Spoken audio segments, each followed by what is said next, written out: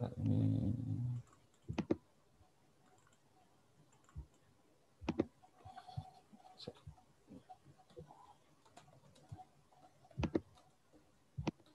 Ada video pasal USIM, ada. Kenapa dia nak sambung master tak? Siapa nak sambung master? Jom Pak Indra. Kita buat collaboration sambung master student in UNAIR. Master student. Saya nggak punya, Bu, master student. Kalau PhD student ada. Cuma kalau master student di departemen saya tak ada. Adanya yang PhD student. Oke lah kalau PhD student. PhD student saya semua lari, Pak Indra. Gimana, Bu? Ada berapa? Ada. PhD student saya lari. Hilang. Kok bisa hilang? Ya mungkin karena corona, Bu, hilangnya. Tak, dia tak tahan dengan saya kok. Lah, Ibu jangan galak-galak, Bu. Ada lagi, sekarang visiting ada. Ramai orang datang ke Ya. UNAIR. Bila UNAIR Ramai, lagi nak buka? Ramai. Ramai, Bu, ramai. Ya. Nanti my supervisor akan masuklah. Saya akan Skype dengan my supervisor. Iya.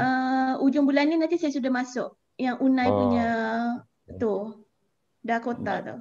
Maybe nanti diplot di kelasnya itu next semester. Next semester boleh nanti saya cakap dengan dia. Sebab saya cakap dengan dia besok petang tapi dia kata dia sibuk. So dia kata minggu depan boleh kot. Nanti saya Skype dengan dia sebab dia nak tahu pasal UNAIR semua. Dia sengaja je nak cakap dengan saya. Dia boleh je tengok dekat internet. Dia selalu macam tu. Sikit-sikit je dia akan Skype. Dia tanya khabar. Oh, nanya sabar. Biasalah student dia kan. Ya. Boleh start Pak Indra? Oh, sebentar. Masih sedikit, Bu. Sabar, Bu. Okey. Ibu nggak ngajak student Ibu tau untuk join di sini, Bu. Saya juga lupa, Bu. Saya suruh dia join. Tapi biasalah student saya selalu hilang kan. Saya suruh student yang degree tahu bukan master PhD. Student degree je. Saya WhatsApp pun dia tak baca. Oh. Saya WhatsApp pun tak baca. Saya call pun dia tak angkat. Oh, begitu ya, Bu. Student saya terror. Ya, Bu. Coba Bu, tolong dicoba testing Bu, yang videonya Bu. Tolong di sharing Bu, mungkin kita cek dulu ininya. Kejap saya tengok. Share screen. Saya share screen Ya. Nampak? Nampak Bu? Okey, ni mengenai USIM. Nak tengok USIM dulu tak? Ya, tolong Bu di play Bu, biar cek soundnya, apakah jelas nggak soundnya.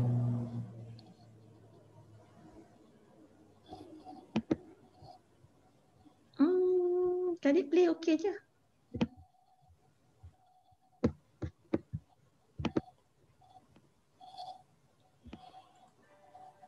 Nampak? Nampak. Ini ada soundnya nggak Bu? Ada sound, ada bunyi, dengar bunyi. Sebentar Bu. Gimana Mas Dimas atau Mas Halim? Tak dengar bunyi? Bu, mungkin diaktifkan dulu share sound-nya Bu. Tak dengar bunyi Di share screen-nya pilih yang apa? Optimize ini sound ya. Optimize audio apa? Share the sound gitu. Oh, share the sound ya. Bukan yang di situ Bu, yang di zoom-nya Bu, bukan yang di situ. Zoom Oh, Zoom ada sound Ada sharing anunya. Coba stop share dulu Bu. Tolong di stop share lagi Bu, stop share nanti saat share. Nah, nanti ada pilihan share tinggal screen, share sound. Oh, share sound. Itu Bu. Okey, share. Tengok je Okey. Udah keluar Bu. Sip Bu. Udah keluar. So nak tengok ke? Ya Bu. Nak tengok? Coba lagi Bu, di play dulu. Udah Bu, bagus Bu.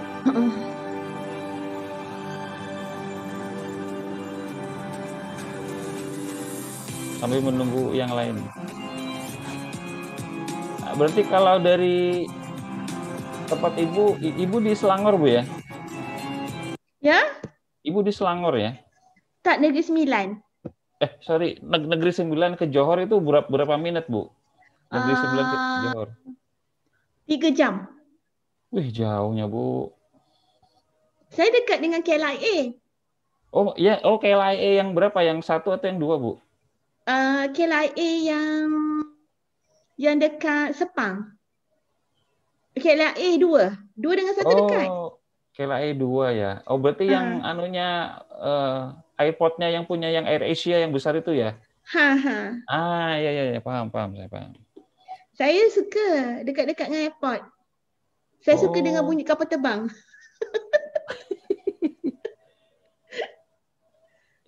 Iya. Nah, ini apa ini, Bu? Kampus Ibu yang mana nih, Bu? Ini luas gini. Kampus Ibu yang mana nih di foto ini? Dekat sini, ujung ni. Sini, bawah, belakang ni sangat.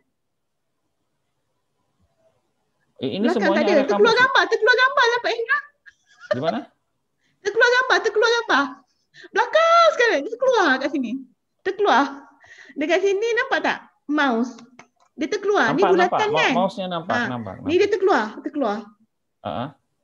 Tu fakulti saya. Oh, begitu. Berapa hektar kira-kira, Bu? Luasnya USIM, Bu? Kira-kira, Bu? Tak tahu lah Pak Hendra. Oh. Tak tahu, tapi kalau jogging penat ah. Ya pasti penat, Bu. Sangat luas, Bu. Kampus sih juga luas, Bu. Penat, Bu, kalau keliling-keliling. Naik kereta pun lega. Tapi sekarang student dah start banyak tau. So kalau nak parking, kita akan berebut dengan student. Dah start banyak lah. Ramai kan? So kena datang awal juga. Okey ke Pak Hendra, nak start ke? Oh, boleh. Silakan Mas Dimas. Nanti ada MC-nya, Bu, Master of Ceremony. Oh, okay. Okay, please start. Mr. Dimas. Okay, thank you for the chance for me. Okay, because it's already 3 p.m., let's start our class for today. Assalamualaikum warahmatullahi wabarakatuh. Good afternoon for all of you. Before I continue any further, please let me introduce myself first. My name is Christian Dimas Renggana, but you all can call me Dimas. For now, I will accompany you all for this class as Master Ceremony. Nice to meet you. First of all, I would like to welcome you all to the Information System Guest Lecture. Today we will discuss about machine learning and applications. Of course, we will have an amazing speaker to guide us through the discussion. But for the good of this event, before we start, let's take a time for pray for the successfulness of the event. Prayer start.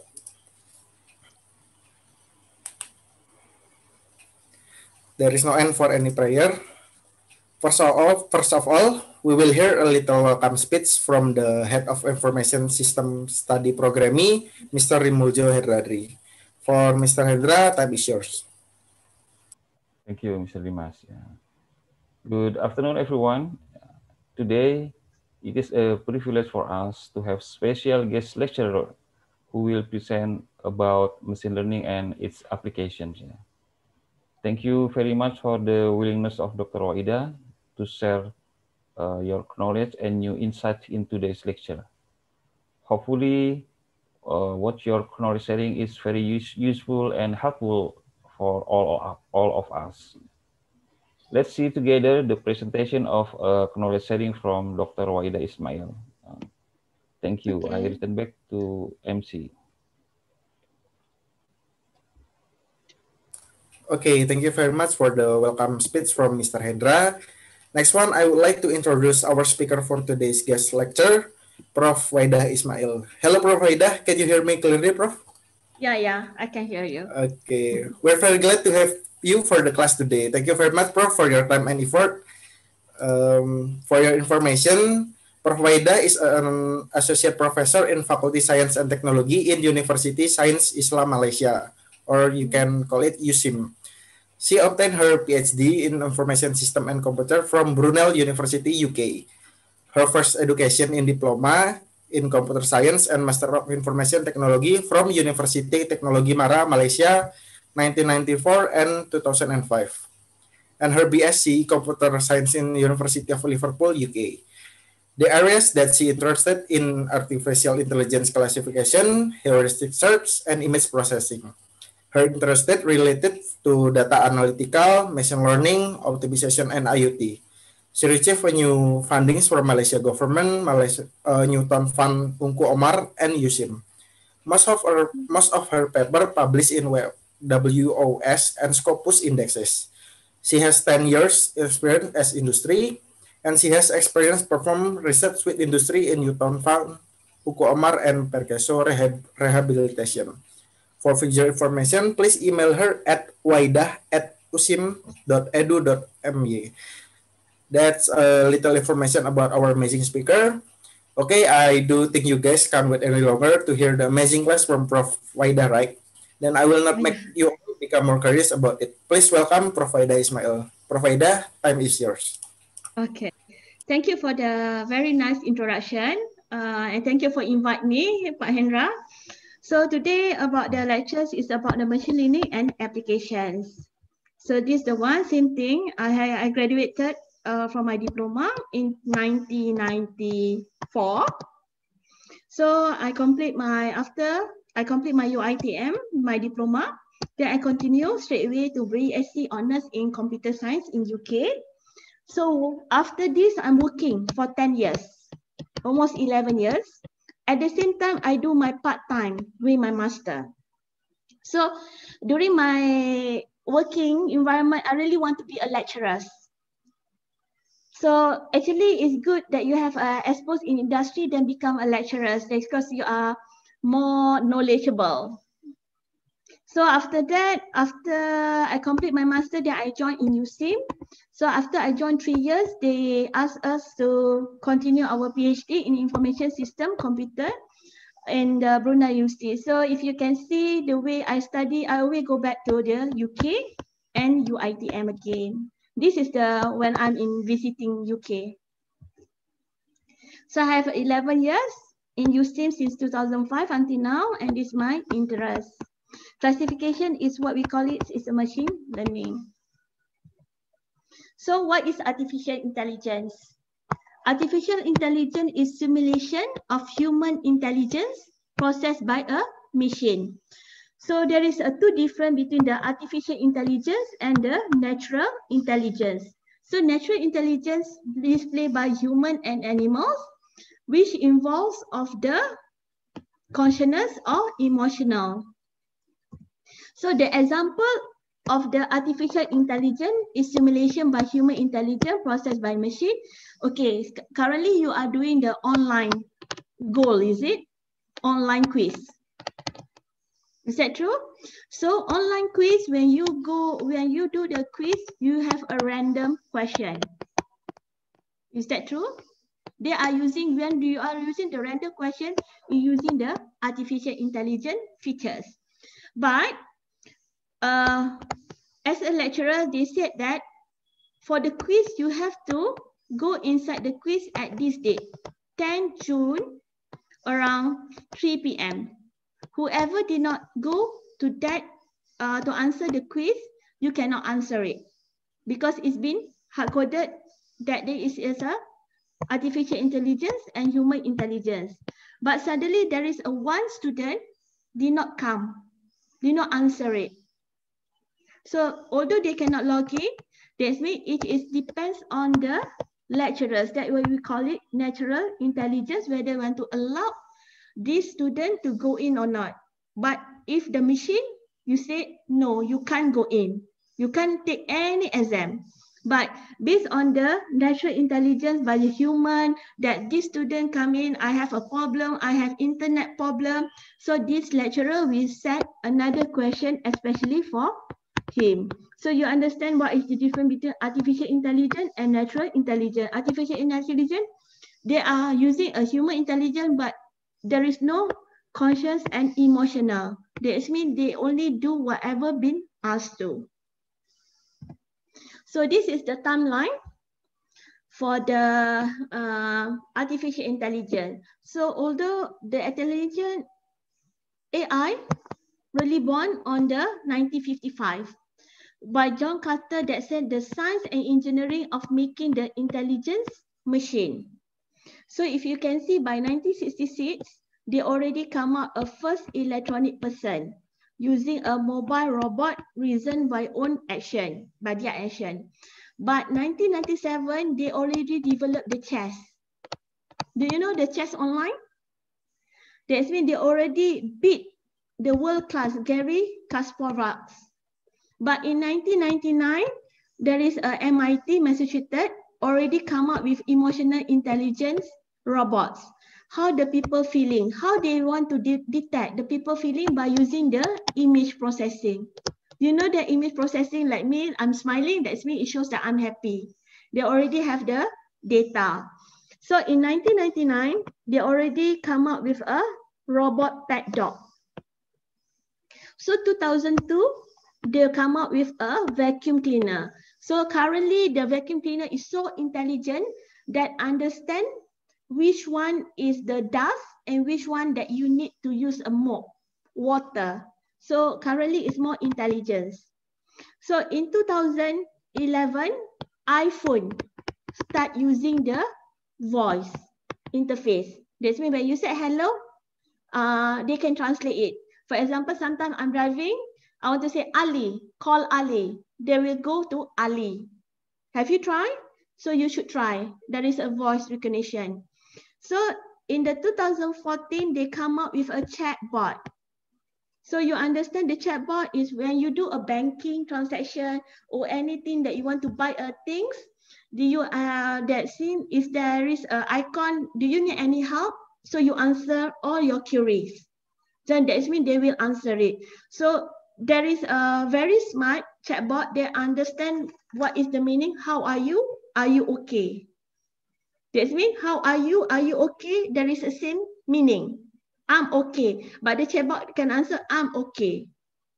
This is totally smart. In 2016, there is a one Kinting a robot. The name is Sophia the robot. It's very intelligent. You can see in the internet. There is a come up from the US. I think they can have a feeling. I think there is a video of interview of Sophia the robot. Okay, AI programming. So before AI programming is learning the process, focusing on the accurate data and creating the rules and turn how the data into the information. So you need to have the data. Then you have to create the rules to transfer it. Later, I will show you a few of the application that are already done using this process. That's mean all the rules which are called algorithms. So currently you already learned about KNN. Is that true? Decision tree, optimization. This is what we call it algorithm. From the data, you create the rules to come out information. There is provide a competent device and step-by-step instruction how to complete a specific task. Okay, there is another AI programming reasoning process. Choose the right algorithm. You see the right algorithm, not the famous algorithm. So if you know now, people are going for a deep learning. Deep learning, but not everyone, the deep learning, not every scenario can use a deep learning. Later, currently the famous algorithm is genetic algorithm, but I test a genetic algorithm, but it's not suitable for my environment. So currently choose the right algorithm, not the famous algorithm, not that everyone is being used. Sometimes the scenario is not good enough. So self-correctional or process. There is be a designing or continue fine-tune algorithm to ensure they provide a most accurate result.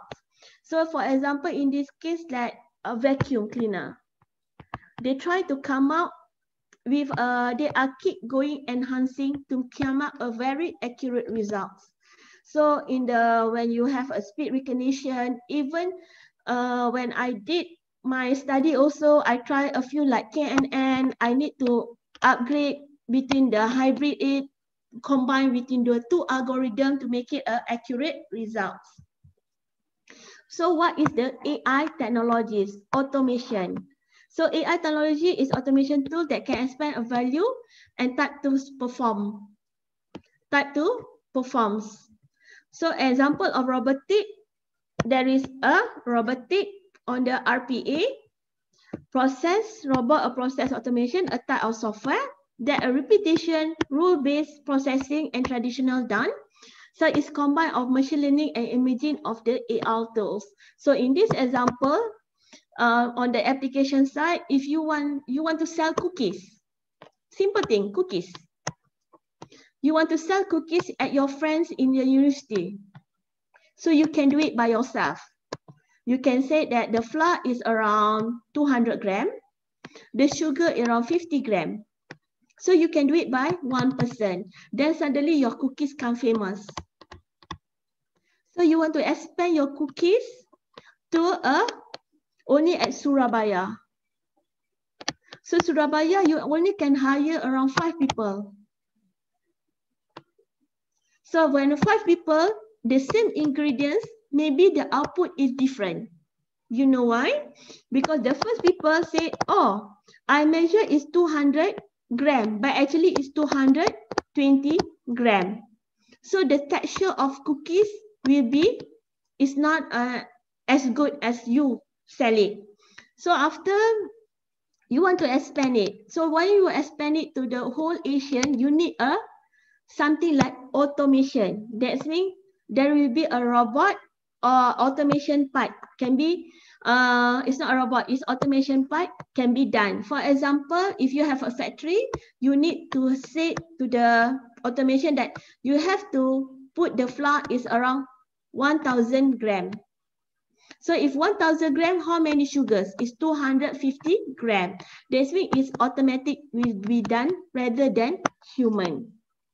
If the human don't like you, they will put something else. That means your cookie will be selling. That means if you're using the automation part, you have a standard structure, texture, taste, everything. So that's why when you have a cookies, you want to sell a simple cookies, you need, if you expand to, you need to someone to automate it. That means machine learning can say that, oh, it's 100 grams of the flour. That's it, automatic machine learning can know it's 250 grams of sugar. What are they want to put? Nut, peanut, or chocolate chips? The machine learning will ask, hey, you have to do it. Can instruct the auto how to do the automation. Another part is AI technology is a machine vision. The technology give a machine to ability to see. So machine visions capture and analyze the visual information using a camera, analog to digital conversion, and digital signal processing. So it's often compared with eye sign and the machine vision. So they use application on the digital signature until the medical image analysis. Later I will discuss on the medical also. I did also that part. Computer vision focus on the machine-based image processing. Okay, for example here, usually when I'm wearing a spectacles, so sometimes I forgot to bring my spectacle. I want to look further. So usually I will use my handphone to take picture. You know when you zoom in? When you zoom in, usually if you use a normal camera, the pixel will be blur. But with the high technology nowadays, they are using a machine learning, the picture recognition, the picture will not be blur. It's really, really nice. There is one topic on there is one movie, as all movie, by the signature identification, they use it for a fraud check. There is a real story that come up with a movie, I think, Catch Me If You Can. You can go to Netflix and watch it. It's a Leonardo DiCaprio, who the actor. It's a very good movie. I think it's a winning award. So how they fraud the signature in the chat. So they sign it, but last time for the old version, they are using like a microscope to detect it. But currently they are using a automation. That means they scan it all the signatures, all in the banking, they scan all our signatures. Then when we sign, they are comparing the signature whether we are the correct or not. They will put as 99% classification is correct. So if you can see currently there is a, like, it's not a promotion, like if you go for a Korean, there is recently a Korean sitcom named a Startup.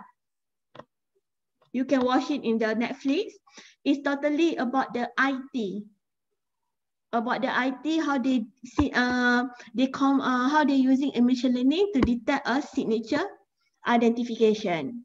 So there is a few things that you can look into the internet about the movie already.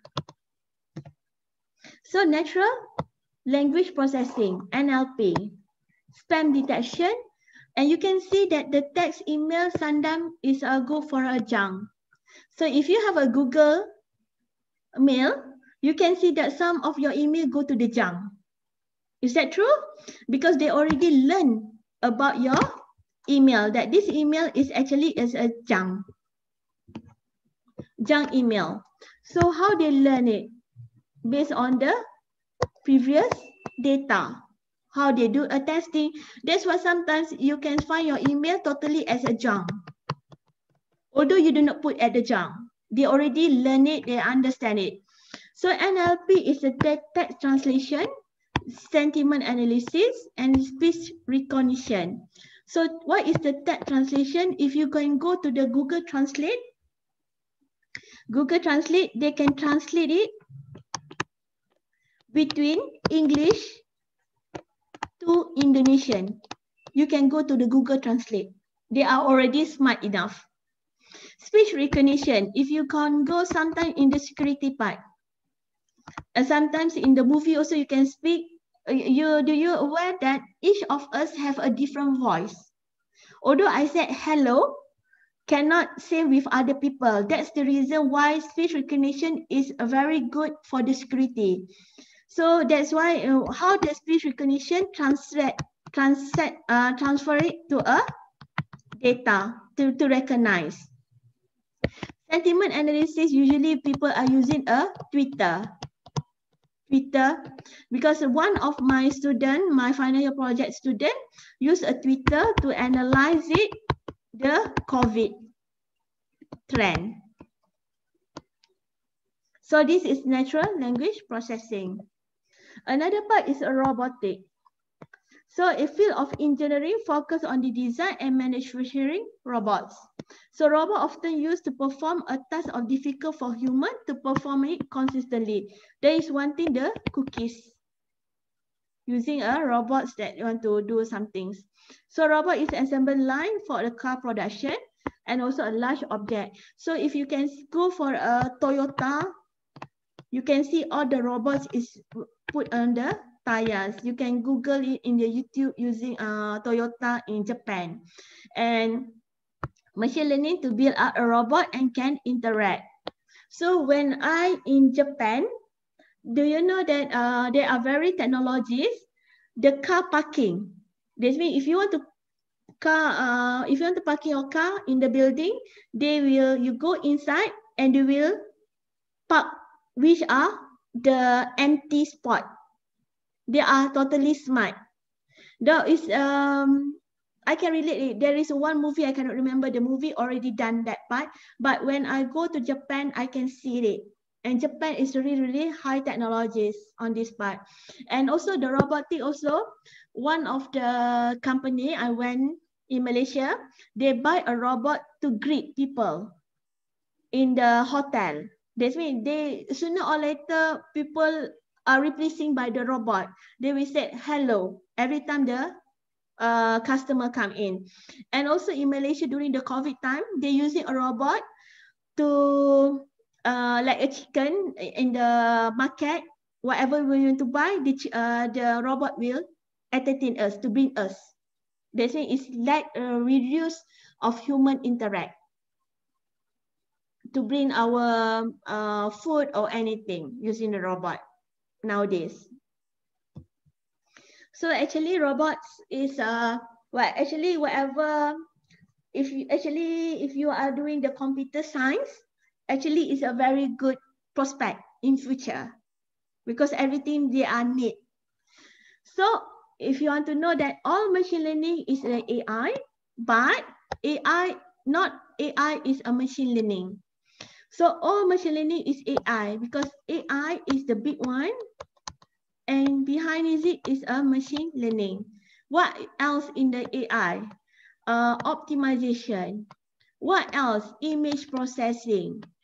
Sometimes image processing they're not using a machine learning because they are using a segmentation. Speech recognition, robotic. So ML is not belonging to AI, but AI is under the ML. All machine learning is AI, but not AI is a machine learning. So AI states the science and engineering of making intelligent machine.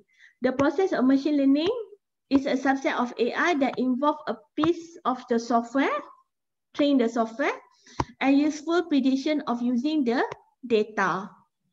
Machine learning. So what is machine learning? Machine learning algorithm build a model based on the sample data. What we call it is a training data. In order to make a prediction and decision without explicit the program to do.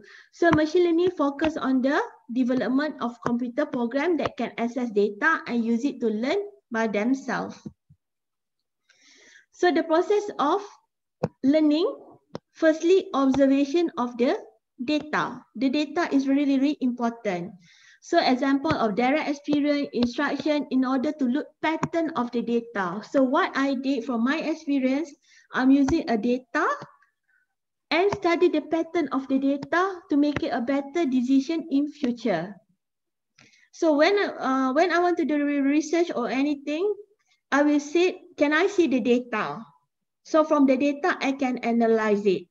If I cannot see, if they say, oh, can you analyze, want to come up with the output, like prediction of the forecasting of the weather, whether tomorrow will be rain or not. I cannot say yes, because I need to see the data, because the data, maybe I can look into the wind, whether it's how the wind travel from the north or for the south, and how the current data about the raining season. So I cannot say, yes, I can do it. I will say I need to see the data first, then whether I can analyze in it, whether the data is good enough to do the analysis or not.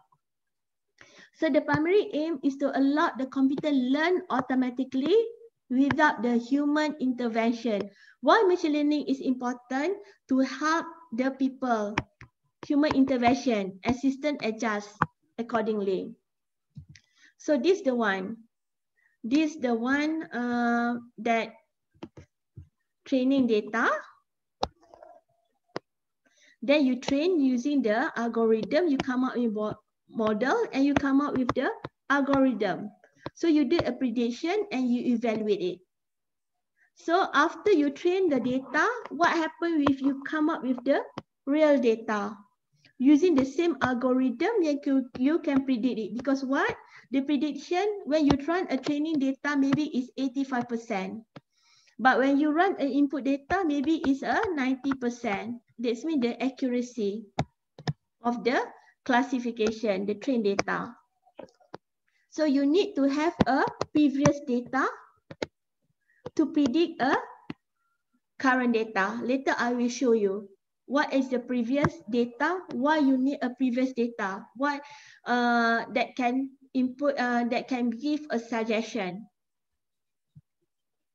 So there is a 3 learning type of machine learning: supervised learning. This is what I always did. Data set label, the pattern that can be detected, and use a label of a new set. So this one, they already said this is mango, apple, and pear. Maybe they said mango is number 3, apple is number 2, and pear is number 1. So although you see that classification incorrectly, but actually when you come up with result, maybe it's 85%. Why? Because when you did your algorithm, you said green is pear, but actually mango also can be a green. because some of the data, maybe the mango is a green. So it's a supervised data. Although you said mango is a tree, but when you run it, it shows that the mango is currently is yellow, but when you do the algorithm, the mango is the input is a green. So it will come up, it's not classified. It's not correctly classification. This is the reason. Not supervised is totally is 100%. No, because the data you get in, maybe the apple have 2 leaf. This means how the algorithm learn. So unsupervised learning. So unsupervised learning, they have a label similarity or differences. So here they have a cone, circle, and cube. So when the raw data, this is algorithm, you said that if the circle, we go to here. And with the cube, can go here. And the cone. This is unsupervised data because you did not give this cone as a number 1. This is cone. This is cube. This is circle. Because unsupervised data, you have a lot of data to come in. These 2 parts, later I will show you on the real application, what we already did. So reinforcement learning. I never did this part. I never tried. And I did not know where to use it. But from the internet or from the journal that I read, there is consider the data unlabeled, but performing on the action and several action. It's something like you have a cat. You train your cat to ring a bell. Bell. You know? Bell. So at this state, cat is static. Select the algorithm. The agent, there is a bell. When there is a bell, you throw it the bell, the cat will catch it. This is the best action. That means the cat will catch the bell. Then you give the cat reward. There is analogies of the reinforcement learning. So I cannot, there is no example of the application because I never done. This is what I read in the internet, the analogy of this environment. So what is the data? The data is a raw data, it's meaningless data. This is the data. This is the real data from my project. So you can see that the data is, you do not know what are the value. If you got the data, something, if you're working in the, this is the data on the rehabilitation, So you got the data, you want to give to a medical doctor. Do you think medical doctor will understand it? No. So, but because the medical doctor are very busy, he cannot say, what is this still time? What is the moving time? What is this mark? What are the value? What is this movement? What is the movement time? So you have to perform your data into the information.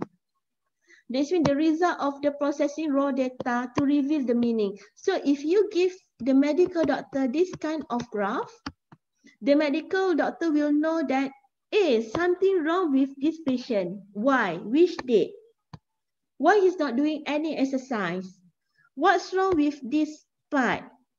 Which day? Then the medical doctor will see the patient. Is there something wrong with you? Why you cannot improve it? Because this one is really nice. They are improving and this one is improving. So as a medical doctor, because if you are dealing with a rehab patient with a stroke, they need to someone to motivate.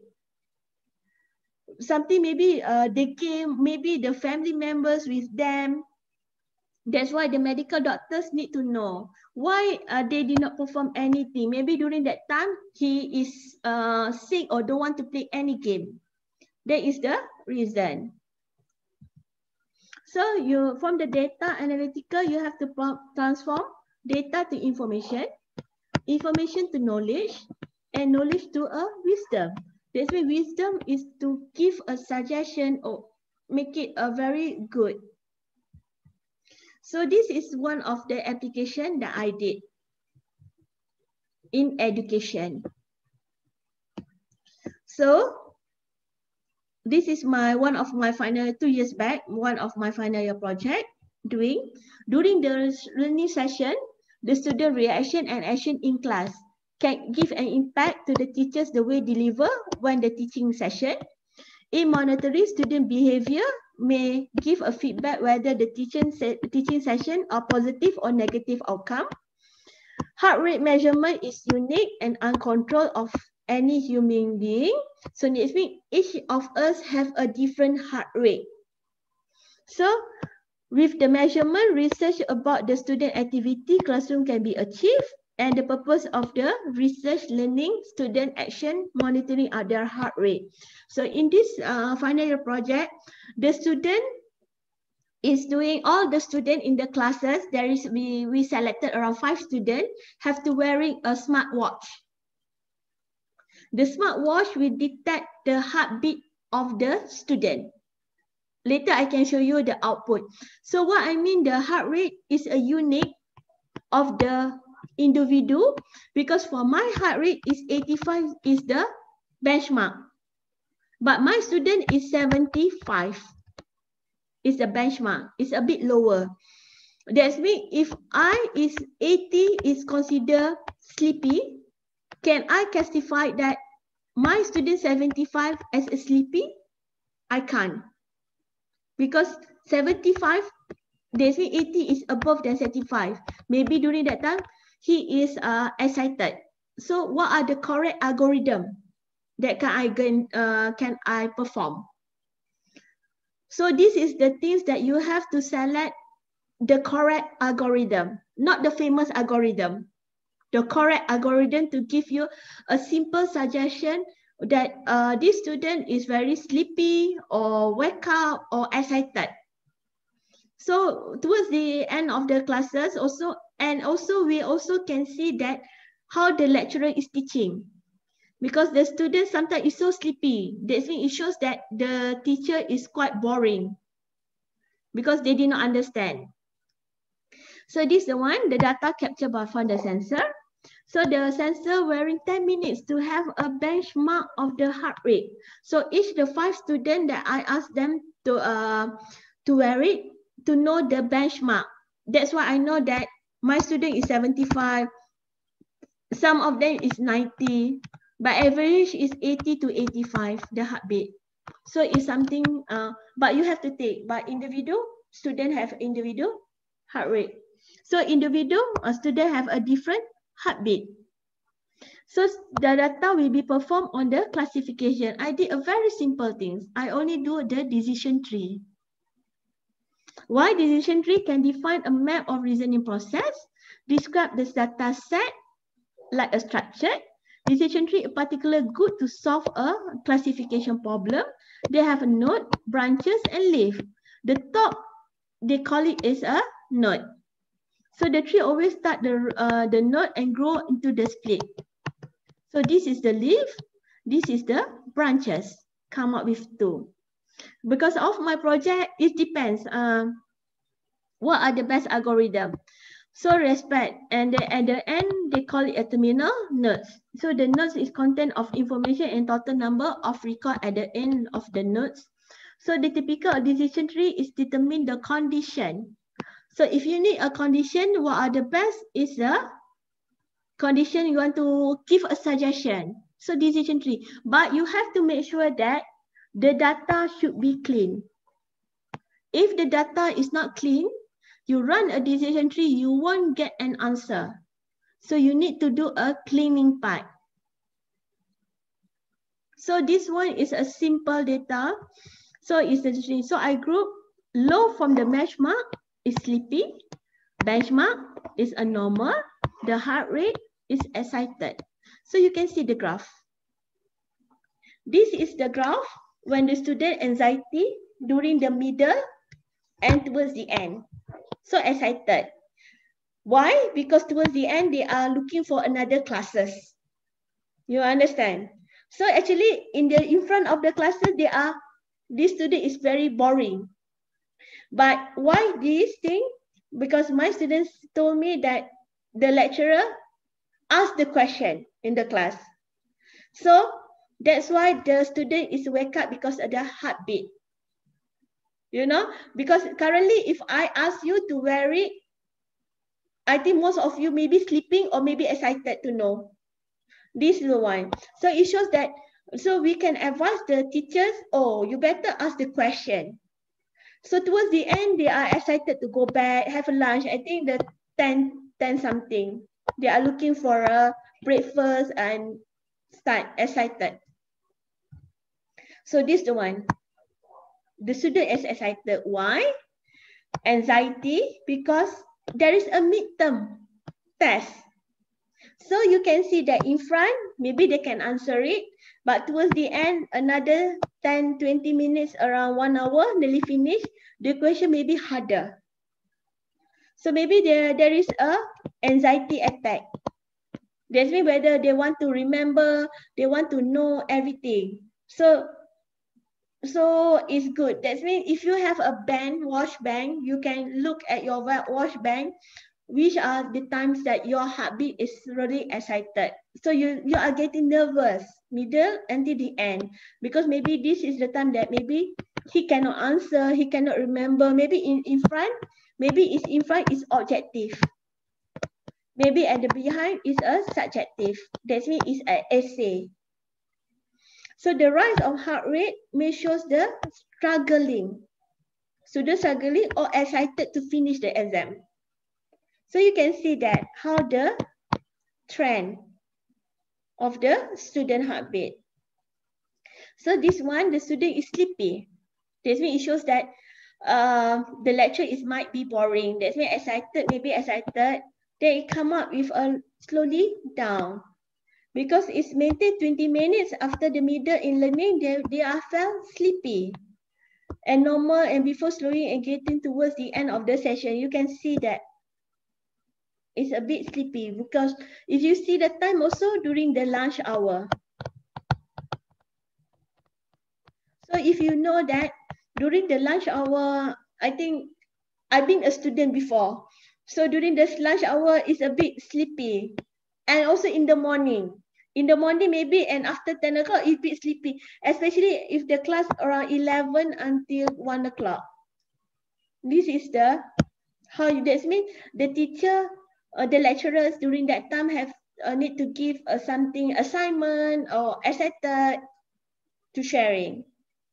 So it's a very good project. I think the heartbeat one, I continue into a medical project. Later I show you during the COVID time. So this one also is sleepy because this is a final year project. They have a seminar. We have a seminar, like you all have a guest lecture. We also have a seminar. So in the beginning of class, maybe they're excited and suddenly, oh, okay, sleepy. Maybe during that time, they are touching excited topic. Topic that excited, that give him, oh, this is very good. This is a final year project. Oh, sorry. This is more on the final year project presentation. That's mean during the presentation. This is the final year this is the seminar.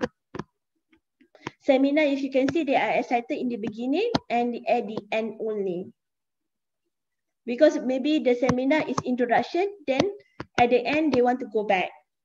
So they kata maybe she is not feel interested with the topic of the seminar. So this is more of my project is related with a medical. So from here until the end is more touching on the medical part. I love medical. Actually, I think I already talked to Pak Hendra. I want to be a doctor. But during that time, there is no, my result is not too good to be a doctor. So at least I contribute as an IT in a medical. I want to be a doctor, but maybe my result during my, before I went to uni, in Malaysia, they have CJ Pelajaran Malaysia. It's a high level before you go to university. So my result is not too good. So at least I got a PhD that contribute to a medical, and I love to do a medical research because there is a lot of data, a lot of things that you can, there is a lot of gap that you can study. So if you are planning continue your study in master or PhD, I think this is a good area that you can explore. I think UNAIR also have a medical faculty. Maybe you can do a collaboration there with UNAIR, with a medical faculty. This is what we did. So what I did is a tele-monitoring. To categorize is under tele-healthcare. Currently, because of we have around internet, we have a good internet, people are looking for the tele-monitoring. That means you are monitoring the patient from far, from distant, assessment and information support people in need. Tele-monitoring delivery. The sensor are low cost, reusable, portable, and can use at home. And advanced wireless connectivity. You can monitoring during the COVID time. In Malaysia, this is the one, temperature, oxygen, and heartbeat. You know, during the monitoring of the COVID. So in Malaysia, because our hospital currently is full, so a lot of patient need to do a self-quarantine, to do a monitoring locally. So this can allow, that means if they trigger something, they can allow the patient COVID to get a treatment as soon as possible with a telemonitoring. So most of the patient COVID in low risk 1 or 2, 3 will be monitored at home due to the hospital full. So the patient is a low risk, can be suddenly go to the high risk. So we need to monitor the temperature, the oxygen, and the heartbeat. So that's why we wearing the watch also, same thing, because my research similar. They are wearing the watch and we are doing the telemonitoring. That means the data, the difference is the first one, the data will be collected manually. Manually can extract the data because inside the smartwatch there will be a chip to all the data will be kept. So same thing also in the here also do you have a chip to capture the data, but the data need to transfer to the cloud. That means you need a wireless, because how you want to collect the data? You cannot go to the patient every day. The emergency will be happen around 2 or 3 days. And also they will come up with a low to the high risk. So what I did a simple decision tree also. Decision tree rules. Because it's a simple algorithm, temperature more than 38, or oxygen or 95, or the heartbeat is less than 40 and the more than 100. So you can know that decision tree because the data is simple things, all the data being kept. So this is the one. When the temperature is 38, they capture every 20 minutes. 20 minutes, 20 minutes. There is something bug here. So the temperature is 38 and they will alert. They will alert the family members using their handphone. That means if 38 is a bit critical, that means the family members or the hospital will get the alert that this patient is really critical. Although the oxygen level is really okay and the heartbeat is okay, but one of the COVID either one O and O. So this is what we did monitoring. We did not implement, we randomly choose the patient.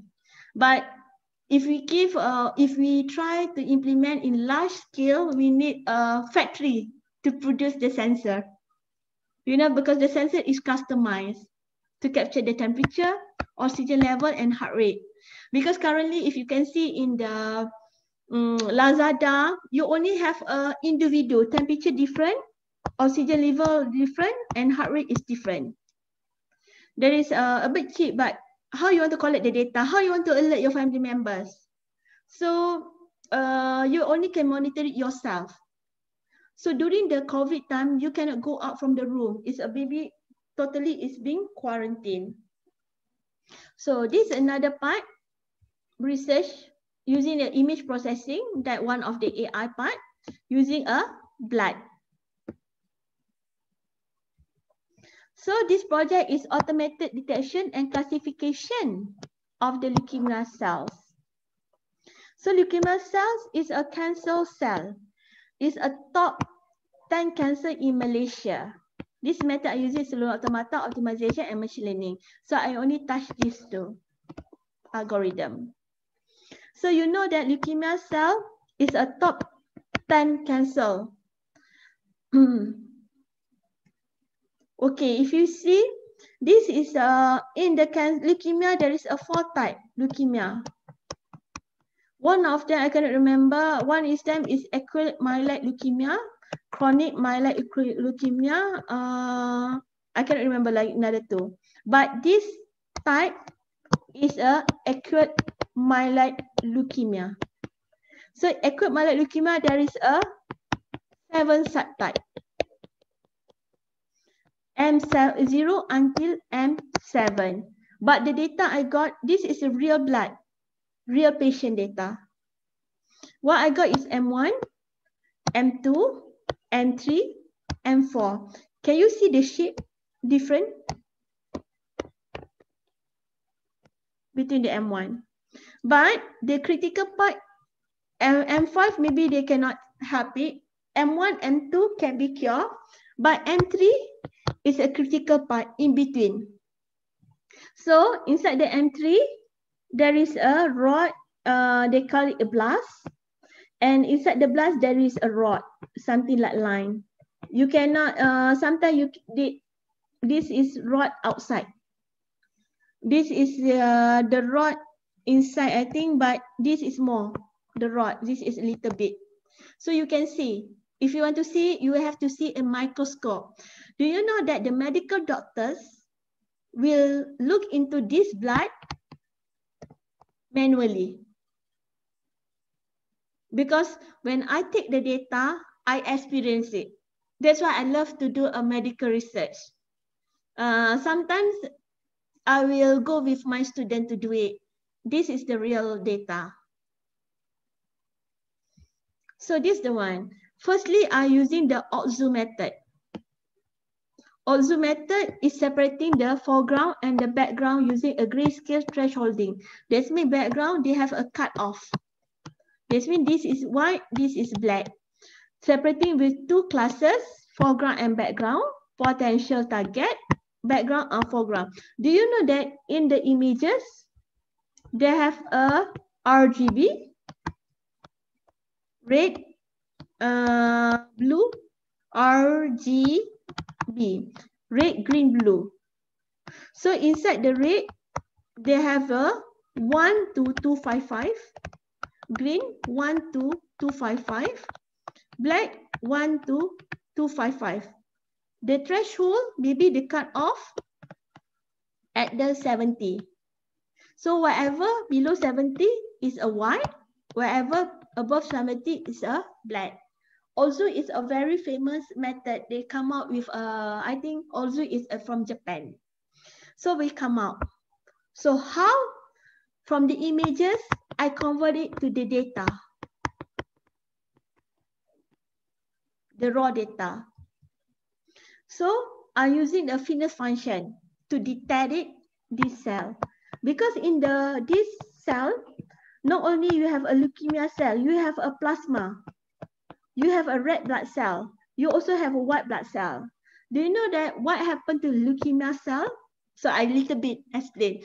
So every, if I'm not mistaken, every 3 weeks, our white blood cell will be vanish. They will be produced a new one. The leukemia cell happen when the white blood cell is not being developing until the whole cycle. That means that's why the white blood cell is come out with a immune system. That is the reason. That means when you come out with a leukemia cell, that means there is a cycle. White blood cell, there is a 3-week cycle. So leukemia cell happen when it did not go into the 3 weeks, it stop at the producing or anything at the 2 weeks. So they did not come up with a new white blood cell. That's why the immune system of the leukemia people is very, very weak. This is how we come up with a leukemia part. So I did a optimization part to optimize to detect it and to optimize the cell, the detecting of the cell. So firstly, we all formulate the problem. We understand the problem. For my understand problem, to find the size and to circle the cell. So every in your project, if you are doing your final year project, you have to understand your problems. So second one, you have to model your problems using the mathematical models. So the third one, optimize your problem. I'm using the hill climbing, semantic annealing, and genetic algorithm. And we tested decision making, whether it's acceptable, and we implement it, what are the best model. This is the one. You formulate it, you have a data, you model it, you optimize it, and you test. Then this one is being rotation. If not correct, you still can do it. Something like machine learning also, you still do it the training data, something like this. But this is using a fitness function you want to deploy in the optimization, then you implement it. So this is the mathematic algorithm. This is simple mathematics also. This is the number of circles. So that means if you can see that just now there is a 2 circle, number of circle. You have counted the black, the circle in the black, how many the circle in the black, and divide on the white. You have to divide +1. If you did not put +1, it will become infinite. So when +1, that means if you calculate it, sum it is around 100, divide by 1, the result is 100. If you make it, oh, why I want to put 1 is 0, but sometimes there is no data 0. Why is 0? So the result will come up infinite. That's why in computer science, they always say your mathematics should be strong. How you want to formulate it. So this is the one to detect it. Later I will show you by the end of result, research of the find the best fitness function. So I'm using the hill climbing. If you see, you are climbing the hill. You know, you're climbing the hill. When you're climbing the hill, then suddenly there is a low, but hill climbing still say this is the final one. Although you go low and you go back up, no. Hill climbing still mention that this is the one. That's why hill climbing always start at the local optimum. He won't go to the upper. So he will take the best one, the best one, the best one. Also, also the lower, he will say, okay, stop. This is the one. So if you see here, this is the cell that I detected. And when I do the optimization, you can see this is smaller and this is bigger.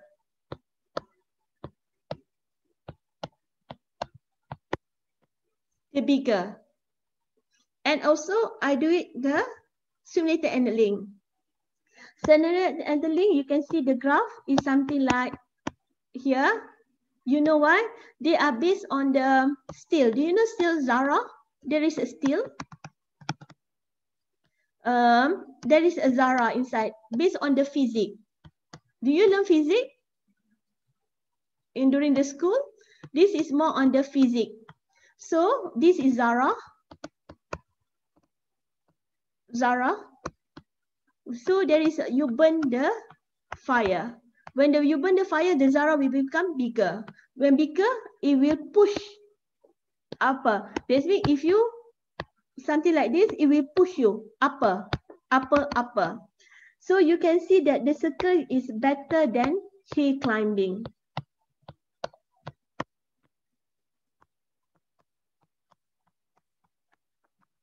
Better. That means this is more bigger. This is a bit slightly smaller. So the next one, I'm using a genetic algorithm. Genetic algorithm is a population using by Mitchell, 1998.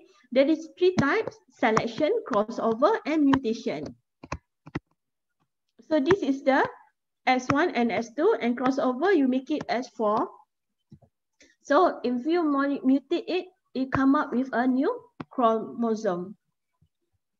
So you can see that although genetic algorithm is very good solution in any of environment, genetic algorithm is very famous, but it's not good in my domain. You can see here. You can see how they started. They started from here and move here. Why? They are using the coordinate. I'm using the coordinate. When the coordinate is crossover, the coordinate will be moved. The circle will be moved around.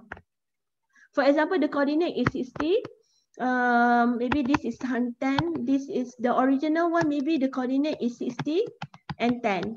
But after I do a mutation, the coordinate will go to 100 and 20. Then the circle will be jumping other places. So back to the original one that I mentioned about the AI programming, is not you have to find the best algorithm to solve your problem, not the famous algorithm.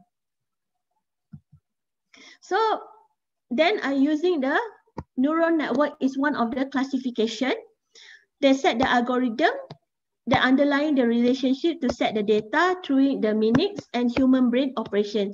So a neural network. So in our brain, they have a neuron, the small neuron. The small neuron is being transferred the information. That means whatever I speak in your brain is working. That means there is they call it snaps or snaps to transfer the information to your what you see. So they have a million cell, because that's why when you see it, something the real environment come in. But when someone have a cell cancer or having a stroke, that means their brain is not functioning properly. That means they will be a bit slow. That means whatever in the artificial intelligence and machine learning, they are simulate with a human body. So artificial network is maybe used on the prediction models, the adaptive control in the application that can be trained via a data set. Self-learning resulting on the experience can occur on the networks. So this is the one. This is the weight. This means this is input data. The weight is make a decision to make it what are the best output. Do you know that deep learning is based on the neural network? Because the deep learning, they have a few weight hidden layer. This means they are more particular finding a solution. But the neural network is something like this. So when I do a classification, how the data been translated to a text. So I run I need a 15 attributes, mean, medium, variance, and low. I'm using a Waidah application. I think you are using the Waidah also. The data analysis software to implement a set of machine learning algorithm and using a test cross-validation. So if you use a neural network, you need to have it's better to use a trend cross-validation. That means you have a 10 stack. That means the data will be in and out randomly. They will train the data. You know about the training the data, same thing like machine learning. Machine learning, everything is training the data. They will train the data and come up with what are the accuracy. Accuracy is 70%, 85%. Things is to do a classification to differentiate between A3 and others. So once I classify chain of A3, M3, with others is M5, M1, M2. So I omit the M3, I do another round of classification, and I did another round of classification. So this is the one, how I detect it. This using the OXU. From here to here, I'm using a cellular automata. From here, they just detect it, the black color. and I square it to find the coordinate. You know, if you want to do the coordinate, you have to find the middle one. So you make it as a box, find a middle one. When I find the middle one, then I start my optimization features. So this is a medical, this is the processing, my processing to doing the medical. And my student, I have a student also because I have a data. My student from here, they do a classification straight away using a K-mail. But the classification is not good as I am, my results. So this is the one. Then after I make it, I take it as a features extraction. You see why the rod inside here is very, very small. Okay. This is the one, how I translate it, the data into the text. Do you remember that just now I say RGB? Is it? So I translate it. Behind of it, there is a number. So I translate it to a mean, average red, average green, average blue, average red, green, and blue. This is what in the Weka, this is using Weka. Have you tried using Weka? Weka application. This is supervised. You name it. This is from the class M1. So this is the average. All the data. So you transfer it to the text because you need a Weka to run it. Weka cannot capture images. So I'm using a multi-layer perceptron is one of the machine learning using a feed forward. This is the one. That's why when I mentioned to you why I use a supervised, but the result is 92.15 because some of this data is not belonging to M1. Maybe some of the data is belonging to M2 or M3. You understand? Although you say, oh, I'm doing the supervised, should be 100%. No, because of the data, because when supervised, there is a lot of data here. Something like coordinate here and here. Then suddenly, although this is M1, this is M2, and this is belonging M1, but there is outlines. It's not go here to the similarity in as a one group. That is the reason you got it 92.15. Although this is the one that I tested. Although they have all this is a machine learning in the Weka. I run it, but multi-layer perceptron is the best solution from my environment. So the conclusion is to detect the leukemia cell by using a new technique, combination of the heuristic system and Salamata classification on the using multi-layer perceptron. Why I did this? When the data go to the medical, it help medical more easy. That's mean in future, when I take the images for a new patient, they know that this is M1, this is M2. Why? Because I already trained the data.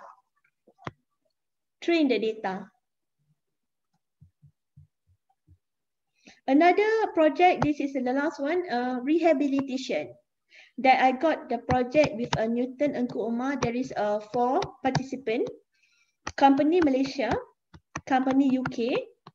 So university in Malaysia and university in UK. So when I did the project, usually I'm working with industry. When working industry, they need a product, the output. Okay, what I did in this project is using a visual reality, using the exercise game to help the patient disability improvement of the movement. So exercise game setting is difficult, is a game difficult, important rules of rehabilitation outcome. So currently rehabilitations, they are using a manually, like a physical, like muscle strength, jogging, treadmill. But now we are using with a technology, we want to use a visual reality. So they are exercise game accuracy of results to improve the patient improvement. So this is the three that we did using the machine learning. Suggested for physical improvement, recommended system, suggested, automated suggested for the patient movement. And when we test it to a future, it's around 90% when we did an interview is aligned whatever algorithm that we did. So this is the visual reality. We are using the Kinect. This is the game playing. The patient catch the game using the hip reductions. This is what we call it elbow. This is a shoulder. This is the Kinect. The Kinect is from the UK part. Using a medical medical interactive rehabilitation assistant. So this is the example of the game. This is the real patient. I went there to one of the rehab center in Malaysia, playing the games, how they play the games. And mostly people are like, and they are improving. So this is the data. You see the data? You see the data, there is a moving time, point, how distance, average acceleration. And this is the exercise game. This is the movement type, movement, shoulder, which side, left or right, which is difficulty. This is the setting. Okay, if you are playing, if you are familiar with a Kinect and Wii, if you are video game, usually they have a default setting. You know, default setting.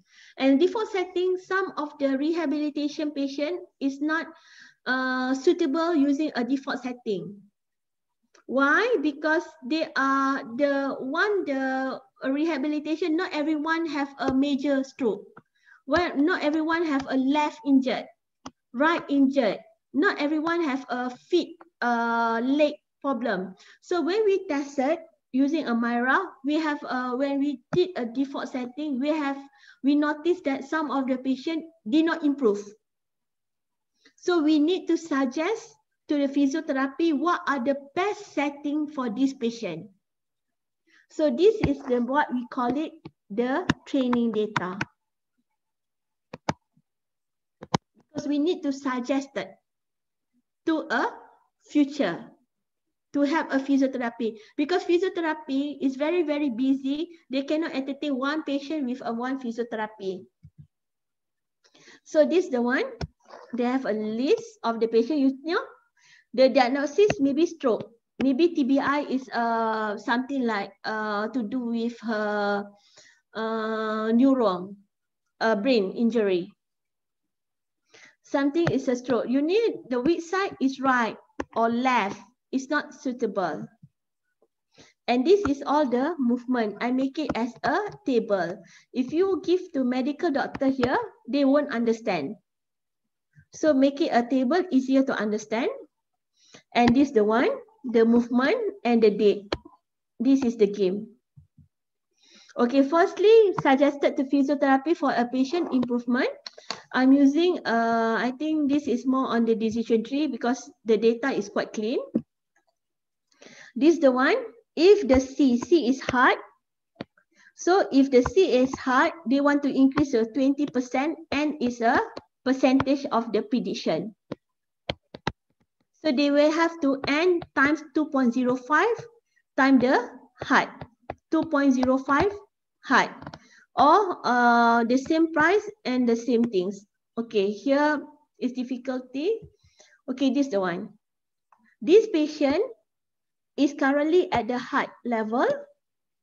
The physiotherapy want to increase the percentage of 10% of all this data. That's the reason we have to times 0.25 times the actual data. This is actual data. This is the actual data. The actual data. So what we did, because some of the physiotherapy rehabilitation, we have to check on the highest one. That means it shows that the patient can hit the highest movement. So after 10%, that means it will be increased. If they easy, he hit this one. If there is a distance, this one moving is hard, this part. So when I cross over, this is the setting the physiotherapy do it last week. So this is currently they are playing. It shows that they meet, but didn't meet a moving time because 0.5%. So from here, we know that the patient increased. Okay, we say that, okay, I want to see you 10%. Then your current, whatever you already play. So they predict it 10%, then they are increasing 10%. It shows that this patient is doing a progress. That's why I'm doing a simple algorithm as decision tree. But this algorithm, the model one, you have to come up yourself. If this B is a medium, this is N, the current one, you have to times 0.5. You want to see the improvement. This means it's 10%. How many percent? 10%, 20%, and 30%. This is the one. N is the percentage. If 10% is only 1, 20% they are double 2. So currently they are increased 10% is double 1 only. So it shows that the patient meet. Okay, this is the one. One thing is a good recommended system. So you remember that I informed you about the default setting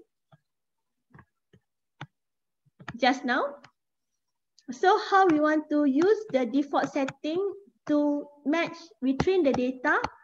That means this is patient come in, patient playing one time because we need to know how the level.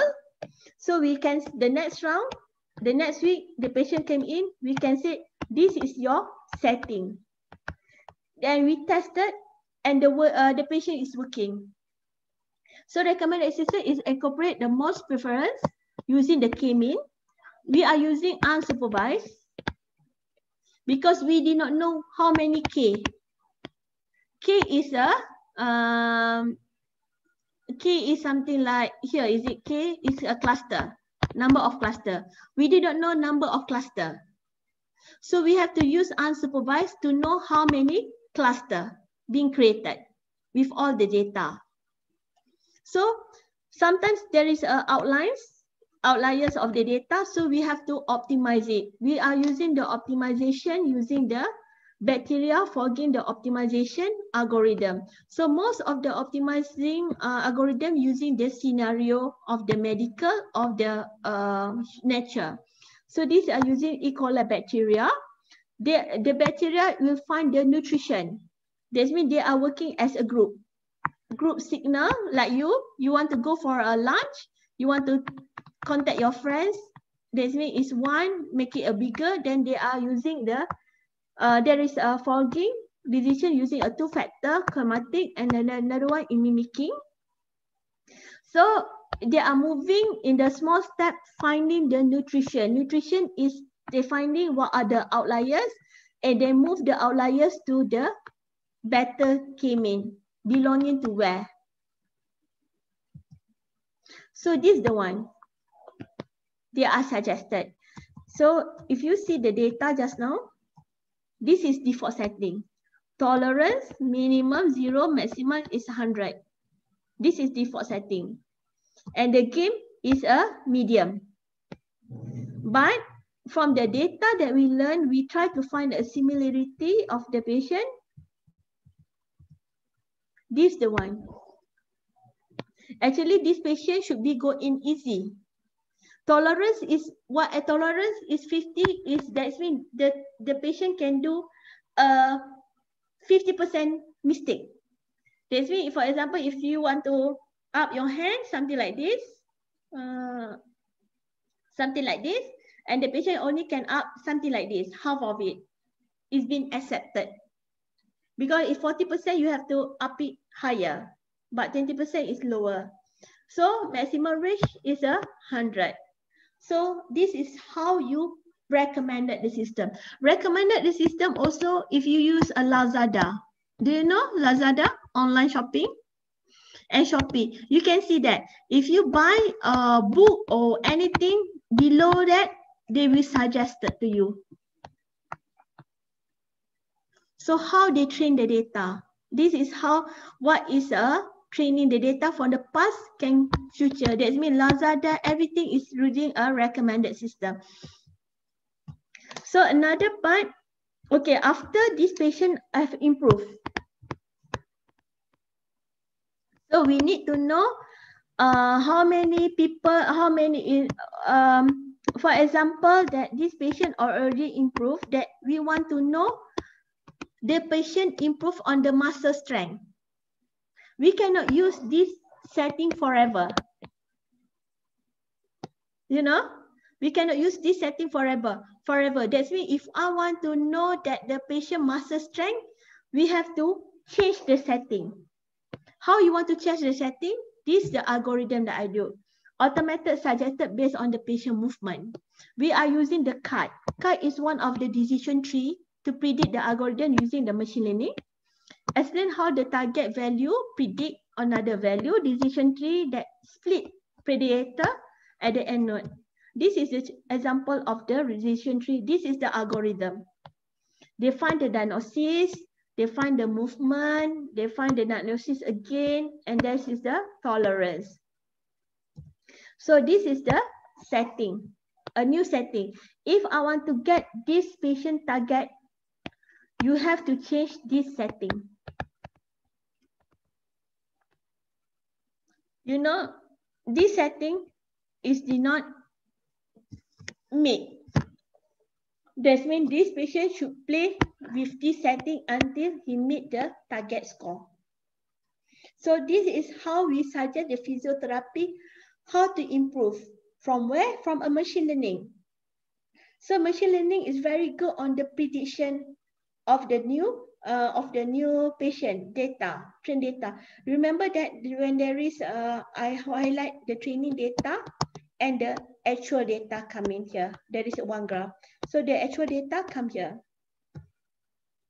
So why I using if you can see, most of my algorithm are using a decision tree because it's a simplistic interpretation result, a summarize or classification. Regression is usually simple. They allow a rapid classification with a new observation. Better is much because it's much simpler and to evaluate one of two logical. Usually a decision tree you're using a if and else. Can often result in simpler model and explain why the observation being classified and prediction that way. So for a business problem, they are much easier to explain if and else statement rather than complex algorithm.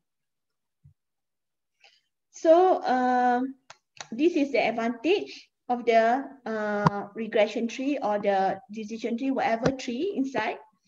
So perform a feature selection and variable screening is important part of analytical. When use a decision tree, the top few nodes, which is the tree, is more important than the variable is set. So the result, when you do a selection tree, is automatically and you don't have to do it again. That means in my cases, although I'm using a card, but you need to do it again because I'm using the optimization. Okay, for example, I have around 100 data.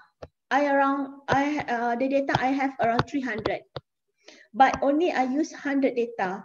When coming, the new patient is around 50 data. 50 will go to another trash. Not we remove it, we just put it aside because we need it to run for the optimization to a recommended system. So whatever a new data come in, 50 of it will go. If not, it will become slow. You know why? Because when you are using optimization features, it will take your computational time. So if you go around 400, 500, sooner or later, your computer will be crashed. So that's why after we only keep 100, another things we are moving to another site. We are partition our data. So the advantage is overfitting occurs when the tree take into account a lot of noise. That's why when you are doing the data decision tree, you make sure that your data is clean. If you come up with a lot of noise, we come up with accurate data. With a small data also you can't do it. We can be a very variance of predictions. So the low bias is very complex. Has a low bias, a bit bias. That means it's difficult to incorporate with a new data. That's why when I using the rehabilitation, I combine with the optimization, and we have to, sometimes we need to run it. The run will be done by the physiotherapy. It's not automatic. Okay, this is one I want to show the video.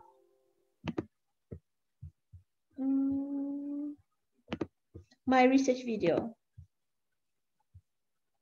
I'm Associate Professor Dr. Waidah Ismail. I'm a researcher artificial intelligence in USIM.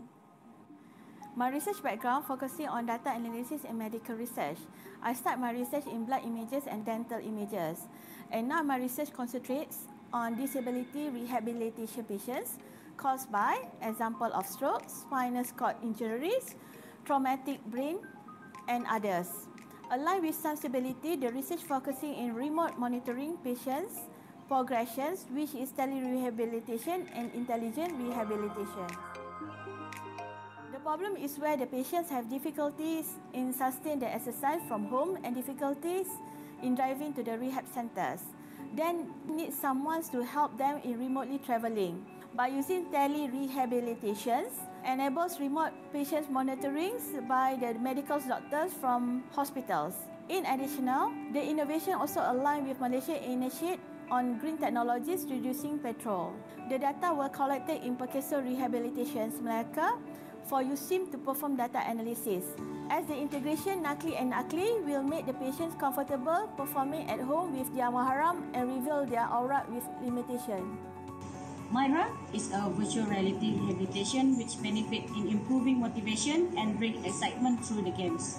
The exercise games in Myra are focused in both upper limb and lower limb, so it can be played by numerous types of medical history such as stroke and spinal cord injury. My role in the project is in using artificial intelligence, machine learning and optimization methods to design personalized setup in the Myra platform. Myra is a platform that uses EXA games or virtual reality games for physical rehabilitation. They have some initial setups, but what we try to do with machine learning is to design personalized setups for each patient rather than using general ones that apply to everyone. As you know, Myra Rehab can be used in all phases of rehabilitation. I'd like to share a few setting parameters that can be used to patient accordingly. Once you selected the exercise for the patient, you can go for the option More Settings here to determine the movement tolerance and duration of the treatment for the patient.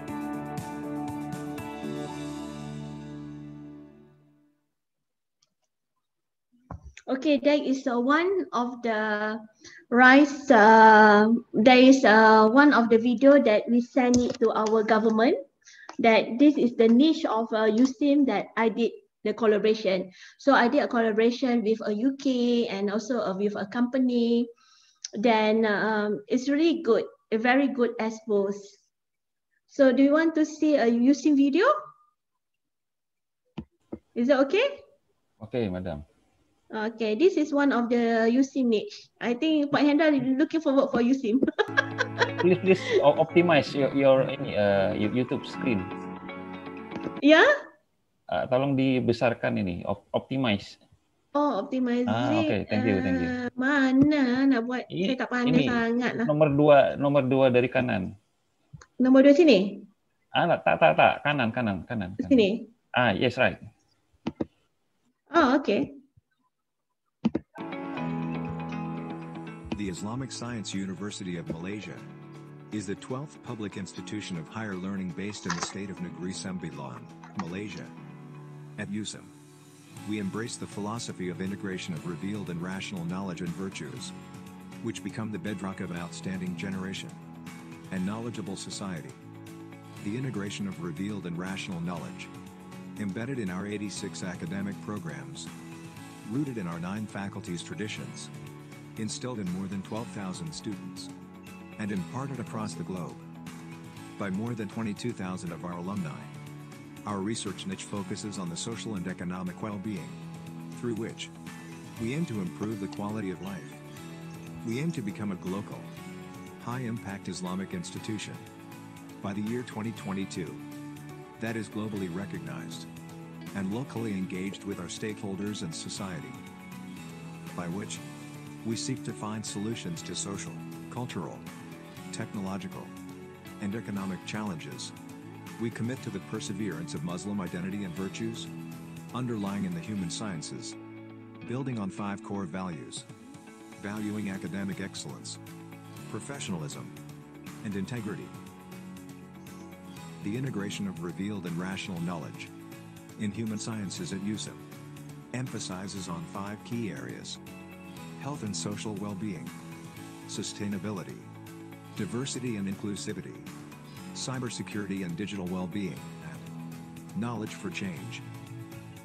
Our medicine and health scientists are steadfast in seeking the cure for cancers and drug addiction, neurological, cognitive and physiological challenges, seeking to find solutions to problems related to obesity, nutrition, and food biotechnology. Our scientists in dentistry also committed to gaining measures to improve dental and oral health. Our mental health and counseling clinics are devoted to helping students, staff, and communities facing challenges. Our sustainability agenda aims toward resilient communities. Manifested in our research and community initiatives, we combine revealed and rational knowledge with empirical studies and human capability to develop a balanced society and environment. Human sciences at USIM engage with diversity and inclusivity agenda, focusing on people with special needs, children, young people, elderlies, and minorities. Our scientists at the Center for Disability Research are highly committed to the knowledge development of people with special needs. Our philosophies on diversity and social inclusivity, bolstered in research and community engagement relating to indigenous people, research into communication, major languages, education and culture, religious harmony, and Islamic management. Our concerns for social well-being and justice manifested in our activities, organized by devoted academics, showing high interest in research areas related to peace, justice, conflict resolution, governance, and social well-being.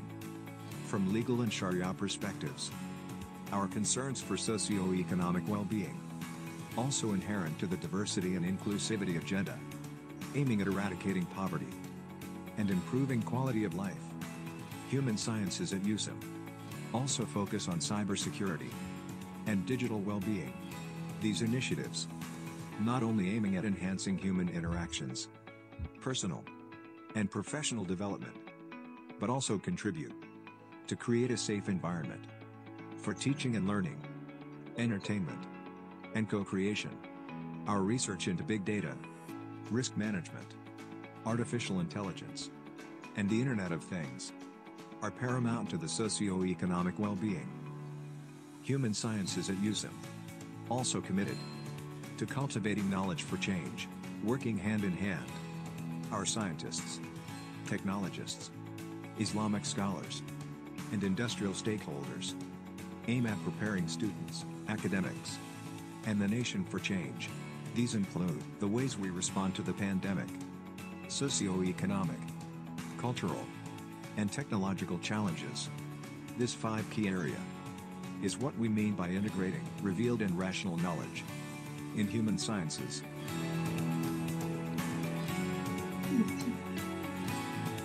Together we aim to accomplish our goals in becoming the global, high-impact Islamic institution by the year 2022.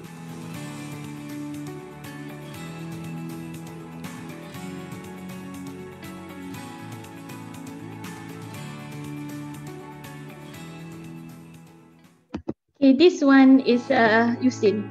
Sekejap. This the one is USIM.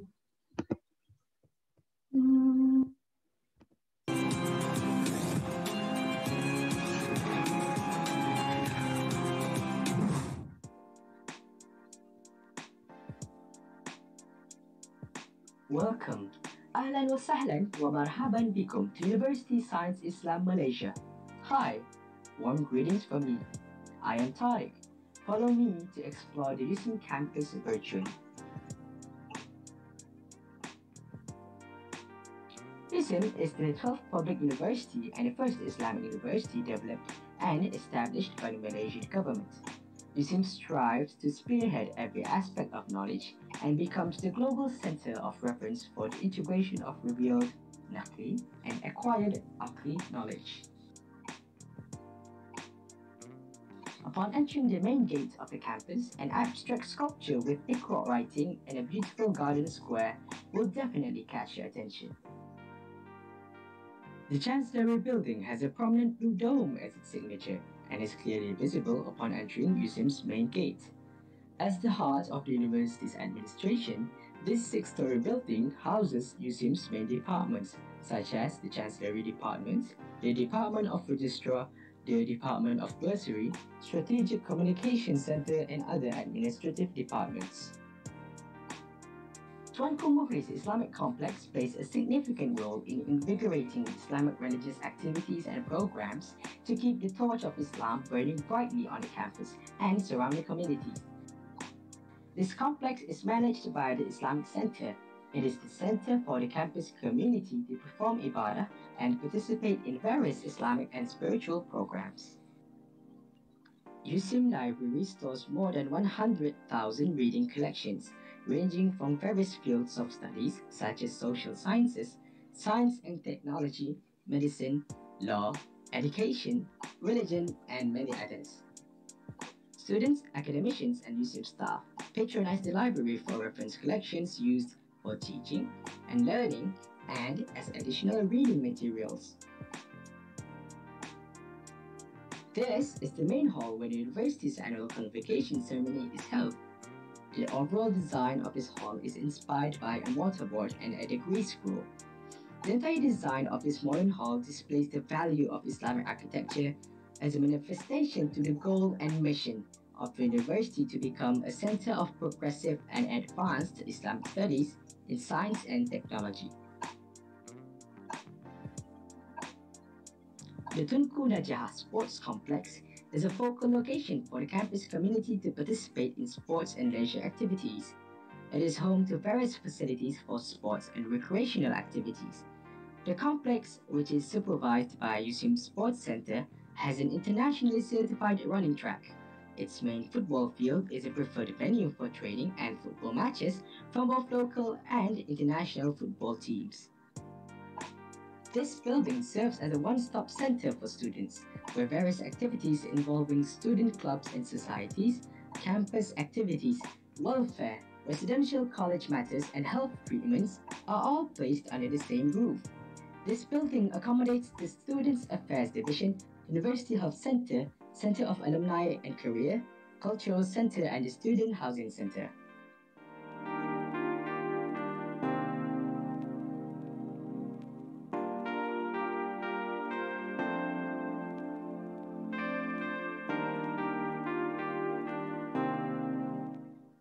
The main lecture halls consist of 4 blocks of mega-sized lecture halls with an open coliseum-shaped amphitheater in the middle.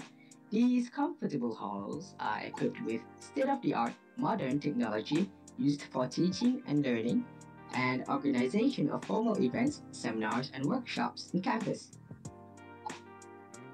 To produce more experts in economic and Islamic finance, USIM has extended its academic scope with the inception of the Faculty of Economic and Muamalat in 2001.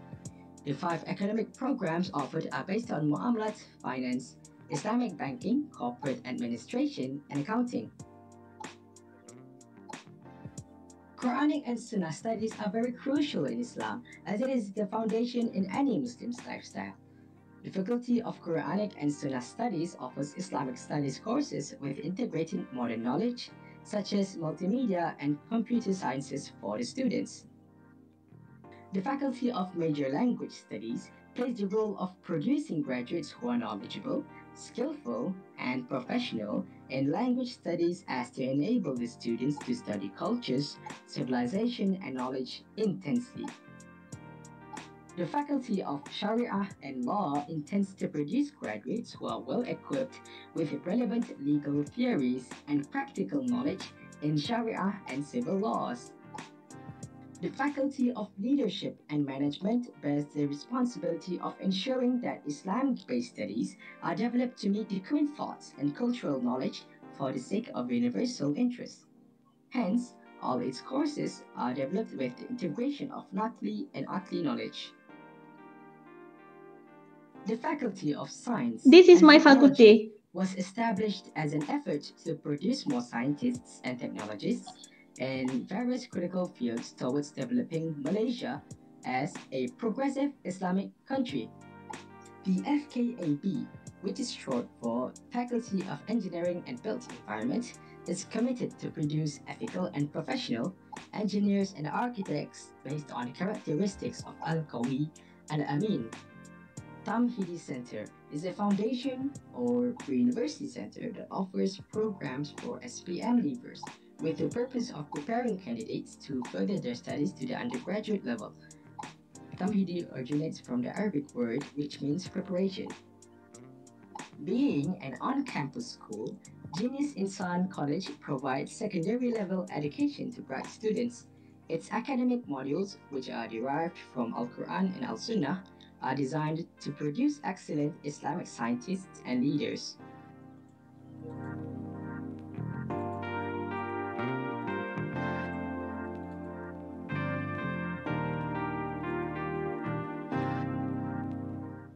The Students Entrepreneurship Center is a one-stop business center where students can purchase their daily needs. The Commercial Center provides USIM staff cooperation. USIM publishes bookstore and USIM Alamiya, which handles international students.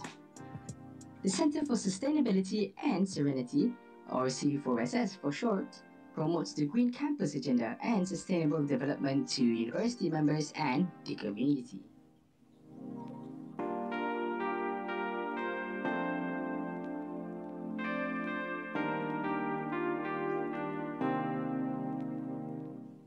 FPSK, which is short for Faculty of Medicine and Health Sciences, is a unique medical faculty because it is a field of study which will produce future doctors who are not only trained in medicine and surgery, but also have deeper knowledge of Islamic studies.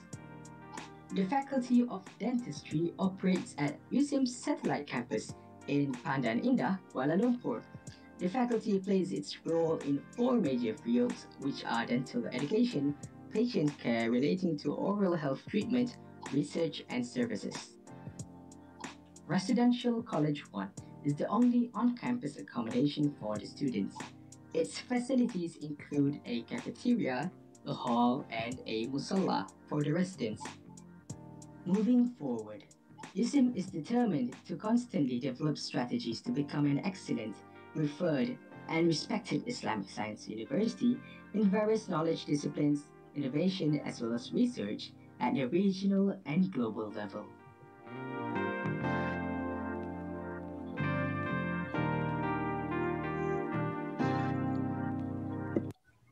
Okay, that is about the USIM. Okay, thank you very much. Okay. Do you think it's a USIM a very nice building? Yes, very nice, very nice. Okay, Mr. Dimas, please to continue the agenda. Okay, thank you very much for Prof. Waidah for the class for today. Maybe if there anyone who have a question, maybe this there is an open session for anyone who have question for you to ask to Prof. Waidah. Feel free to ask anything to Prof. Waidah maybe. My question firstly. Okay. Dr. Waidah, Yes. how your decision to choose the appropriate algorithms to solve the problem is example in the Myra project? Oh, I look at the data. Firstly, when I look at the data, and we noticed that, firstly I look at the data. So we noticed that each of the data, they have a different movement, different attributes. Different movement, different attributes, something like this. Let me show.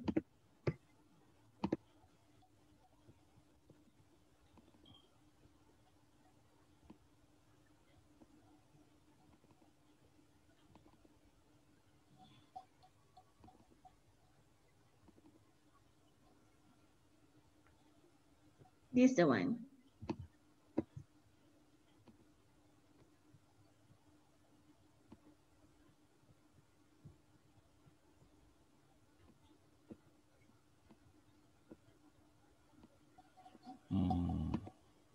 So different movement, they have a different attributes. Different movement, they have different attributes. So the data is a bit, so what we see after we collect all this data, we find out only 5, there will be a similarity of the data. 5 is already have all the attributes. You see, when you have a movement, something like this, they cannot play. Then the second one, if you can see here, I only display 5. This is all the 5. They have all the attributes in any game. So the first one, based on the data, because the exercise game, we never see the exercise game. So the second one, we observe. We did the observation that from the observation, we find out that the patient have a difficulty to do the movement. Myra data, the Myra is only exercise game. This is all we develop. I developed this part, me and my team. All this part, we develop it. This part, all we develop, and also this part, we develop it. Myra is only develop this part and capture the data and pass the data to us to analyze. So firstly, what I see is the data. What are the similarity of the data? And secondly, I see the observation. Why the patient is so struggle to do the movement. So from here, that's why firstly, we come up with the data. We come up with the first solution to predict it because we find the 5 things, the 5 the same attributes that can come across all the game and all the movement, only these 5 attributes. So this is the first algorithm we come out. That's why we come up with a decision tree, just a simple, just to make sure that how many times that this patient need to improve.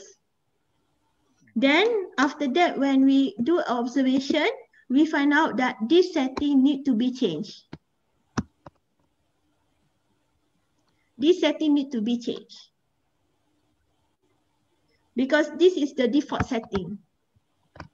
Then we come up with the recommendation system. This is the recommendation system.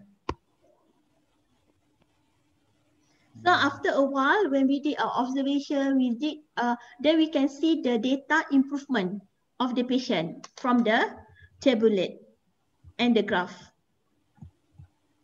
From the graph and table. Then after that, we cannot use this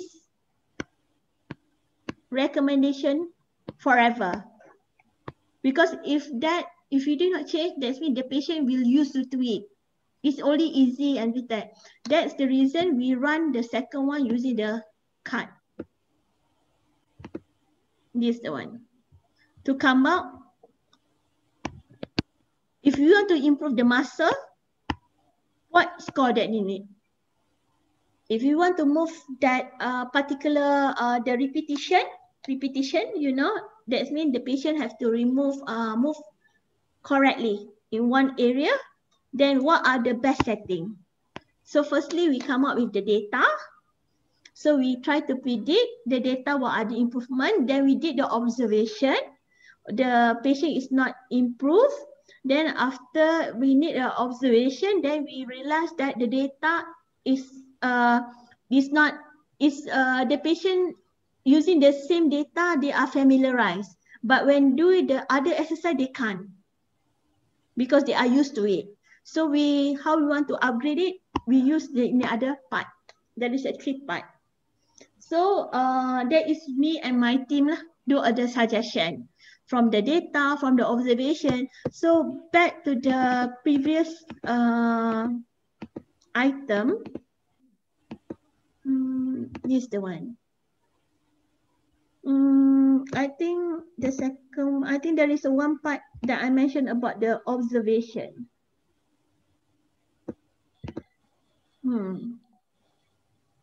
The data, I think something. This is the one.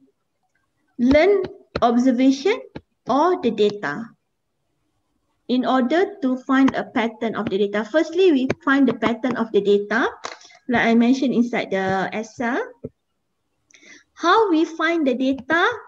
I ask my student to play all the game, all the movement.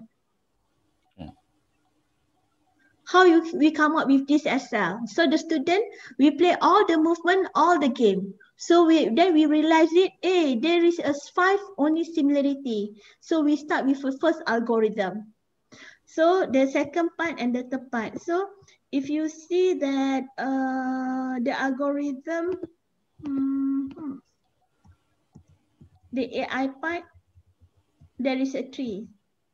Learning process, reasoning process, and the correctness process. So in the learning process, based on the data, we come up with 5 and the algorithm. Choose the right algorithm because we realized that when we did the second part, the first part is quite straightforward because we only use the 5 attributes. But the second part, we do not know the K, the cluster. So we need to develop the unsupervised to create the cluster. So when we develop the cluster, we just realized that there is a few things left out. There is a few data is not being captured. So we all know that optimization is the best to capture it. So this is the first one, and the third one we try to fine tune to make it a most accurate result. Actually, there is a one paper I want to show you what I mean is the most accurate.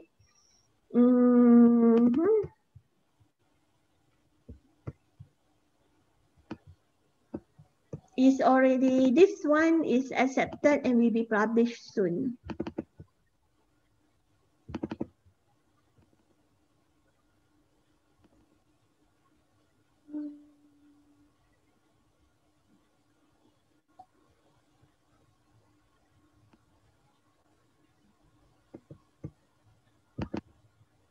What do you mean of the fine tune?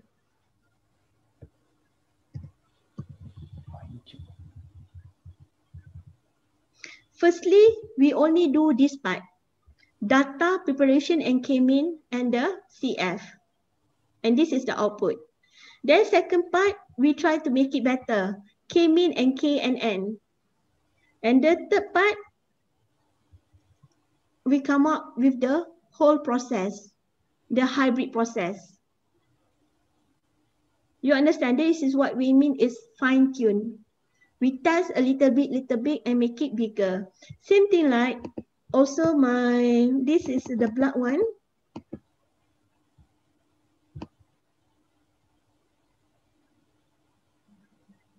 When I did the genetic algorithm, it come up, the result is not good. And how I want to come up with the optimization. So I develop one by one. Also, then seluruh automata. This is how you fine tune your algorithm, make it better and better to get an accurate result. So actually, when we come up from my style, usually I do it with my familiar algorithm. I start with my familiarity of algorithm. That's mean I'm familiar with a decision tree. I'm familiar with the optimization, simulated annealing. That is the first step that I do. Then after that, I try to enhance it, or try to, if I read another journal, then try to find a better solution.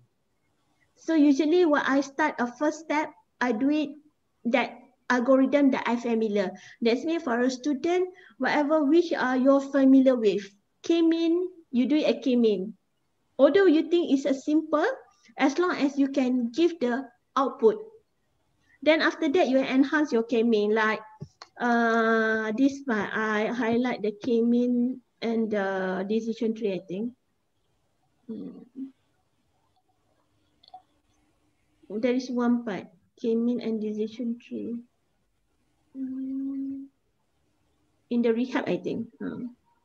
So is you try the first step first. What are your familiar? What are your strengths on the algorithm? Okay. This is the application. So that means you are in the right track, learning machine learning. Thank you. So is there any question? Is that okay, Pak Indra? Okay, Bu. Yeah, I answered the question. Okay. Is there any question from the student? Do you think that this is a very technical, or is okay for you to accept it and you understand? For me, how about okay. Halim? Huh? Oh yeah, thank you. For me, it's very detailed. Each step by step. You know, how to start and what is the reason to do a certain algorithm. I think it's very detailed. It's a little bit too much for me because I try to capture one information at a time, but overall it's very interesting, and thank you for the presentation. Yeah, it's quite detailed because it's quite for me it's quite high tech of the algorithm.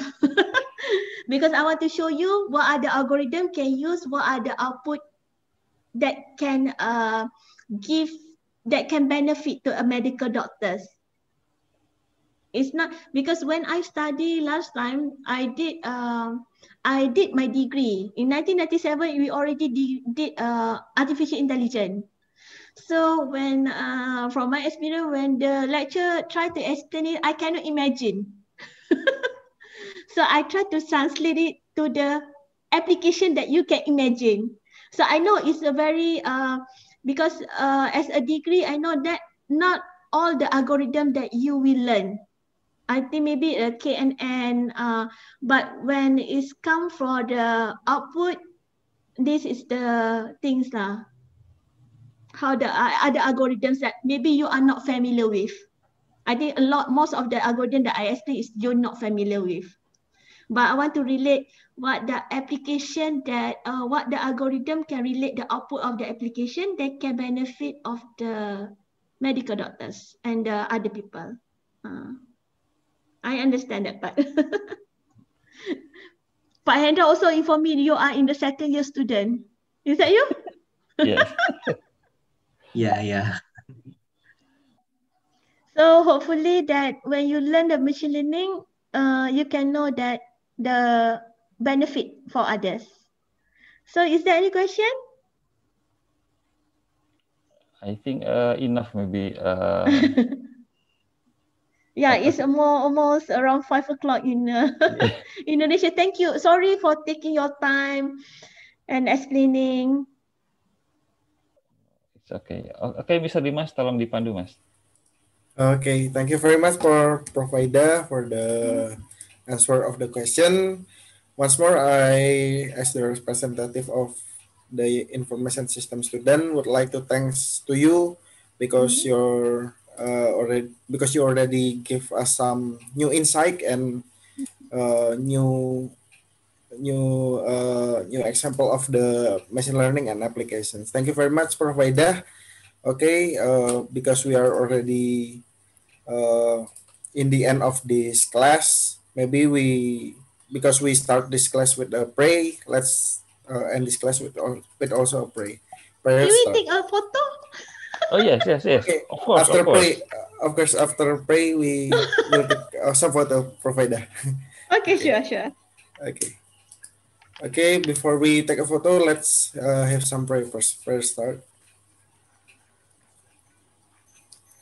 There's no end for any prayer. Okay, before we end the class, let's have let's take some photo first. For all of the participants, let's on cam your camera so we can take a photo. Maybe Prof. Waidah, can you please stop server so we can see the gallery? Okay, thank you. Okay, sure.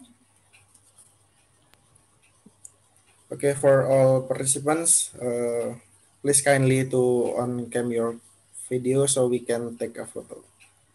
Maybe Halim, can you help me to take the photo? Yeah, sure. Okay, so okay, the first slide is not all.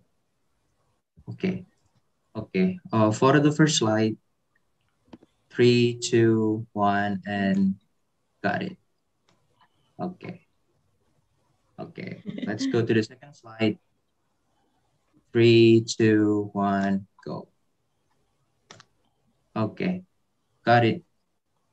Okay, thank you very much. Okay. Thank you. That's Okay, all bye. for our class. Thank you very much, Prof. Waidah, and thank you very much for all participants. See you next time.